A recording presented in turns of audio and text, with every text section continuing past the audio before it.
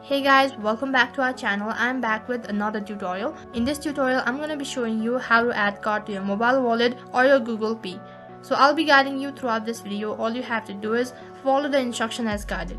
So without any further delay, let us get started. So first of all, you'll have to open up your Google Pay application, and once you open up your application, this is what the interface is going to look like. So after that, you'll have to tap on the profile icon in the top right corner of your screen. Next, you'll have to tap on debit card or credit card in the top right corner of your screen.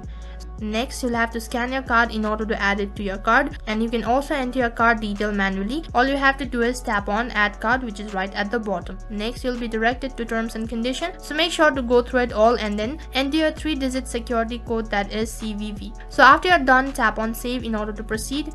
Next, you'll have to select the method to verify, so then tap on text message in order to receive OTP.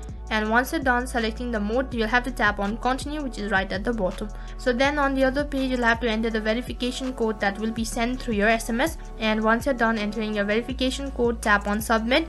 And then on the last interface, you'll be notified that you've successfully added your card to your Google Pay. Now you can start using your Google Pay. So that is how you can add your DBS card to your Google Pay. So that is all for this video. I hope the video was helpful. Make sure to like, share and subscribe to our channel. Thank you for watching.